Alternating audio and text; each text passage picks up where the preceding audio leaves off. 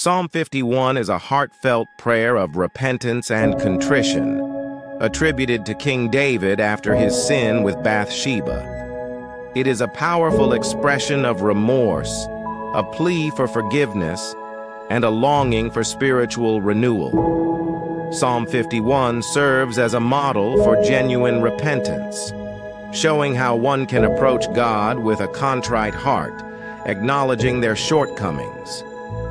The psalmist's words can be used as a prayer for God's mercy, forgiveness, and the cleansing of sin from one's life.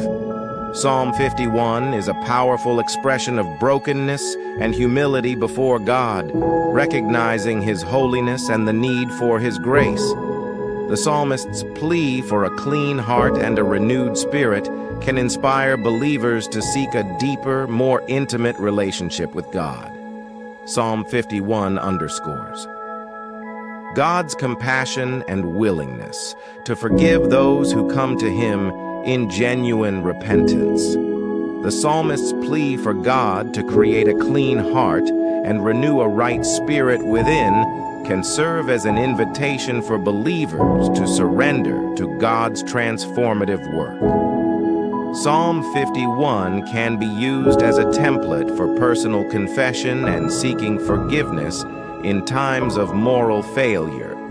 The psalmist's plea for truth in the inner being can prompt believers to strive for authenticity and integrity in their relationship with God. Psalm 51 can offer comfort to those who carry the weight of guilt and shame, assuring them of God's willingness to forgive and restore. If you haven't subscribed yet, please consider subscribing to the channel so that other powerful prayers can reach your cell phone through YouTube. I truly hope your hearts will be blessed. Repeat after me, Psalm 51. Have mercy upon me, O God, according to thy loving kindness. According unto the multitude of thy tender mercies, blot out my transgressions.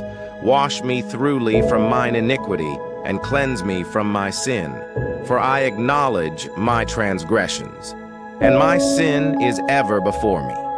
Against thee, thee only, have I sinned, and done this evil in thy sight, that thou mightest be justified when thou speakest, and be clear when thou judgest.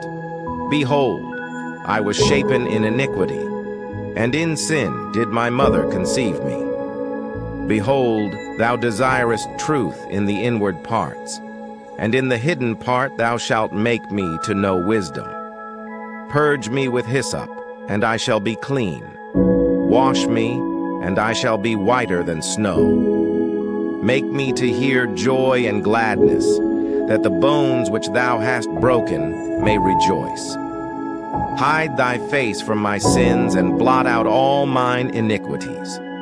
Create in me a clean heart, O God, and renew a right spirit within me. Cast me not away from thy presence, and take not thy Holy Spirit from me. Restore unto me the joy of thy salvation, and uphold me with thy free spirit.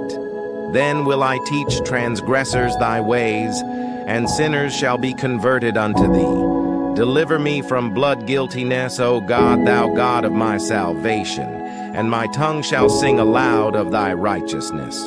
O Lord, open thou my lips, and my mouth shall show forth thy praise. For thou desirest not sacrifice, else would I give it. Thou delightest not in burnt offering. The sacrifices of God are a broken spirit, a broken and a contrite heart, O God, thou wilt not despise. Do good in thy good pleasure unto Zion.